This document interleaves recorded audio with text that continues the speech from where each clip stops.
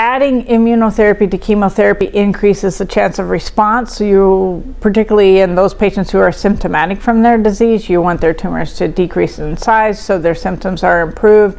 A lot of these studies have looked at patient-reported outcomes as well, showing improvement in how patients do, particularly from their symptoms, as well as really not a huge increase in toxicity when adding immunotherapy compared to other drugs. Adding other drugs like anti-VEGF, bevacizumab plus chemotherapy, that increases toxicity. So adding immunotherapy to chemotherapy does not seem to increase toxicity significantly, but we do see the added immunotherapy toxicities.